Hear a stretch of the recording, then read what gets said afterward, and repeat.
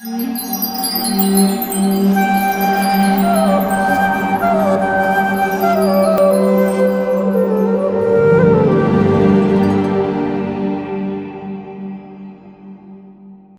continuing our discussion on how to practice spirituality from the video series Spiritual Quest. So in this video, let us try to discuss that how to do this mantra meditation and what is the scientific backing for the same.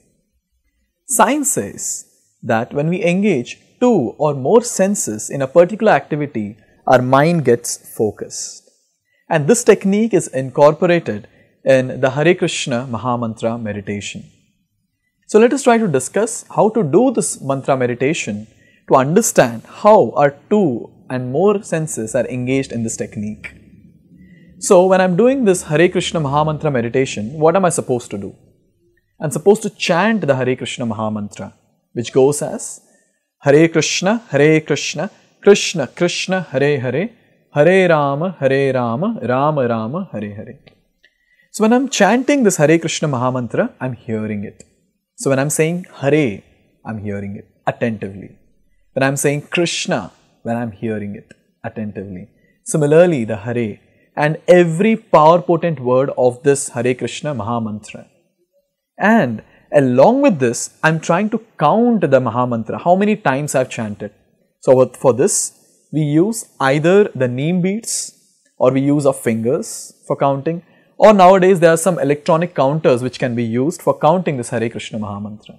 And this counting is also very important because that will help us to analyze our everyday progress when it comes to this chanting of Hare Krishna Mahamantra.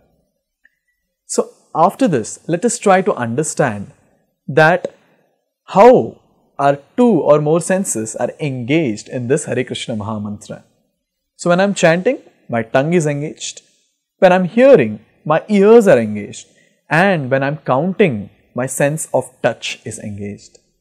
So here three senses are engaged and science says two or more, so it is satisfied.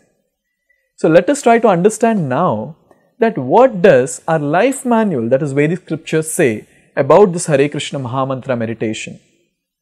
So it says, Hare Nama, Hare Nama, Hare Namaiva Kevalam, Kalau Nasteva, Nasteva, Nasteva Gatiranyatha. Which means that this is the only way, that is the Hare Krishna Mahamantra meditation or the chanting of Hare Krishna is the only way, and there is no other way, no other way, no other way to escape this age of quarrel and hypocrisy and get closer to our eternal happiness. Why three times? To emphasize that this is the only way and there is no other way except this which can save us from this age of quarrel and hypocrisy. So in this way, by chanting this Hare Krishna Mahamantra, a spiritual practitioner can easily progress on the path of spirituality. Thank you.